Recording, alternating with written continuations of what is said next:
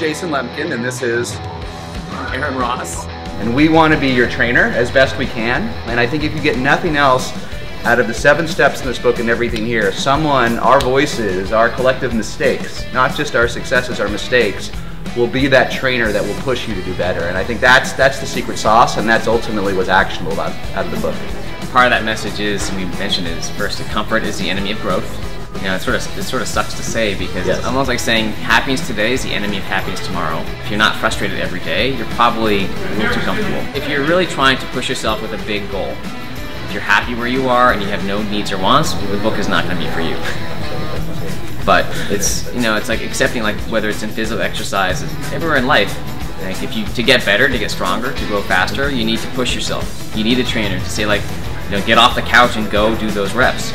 In this case, get out of your email and go take a damn meeting in person. Get on a jet, go fly and meet your customers. Pick up the damn phone. You know, double your goals. Get uncomfortable.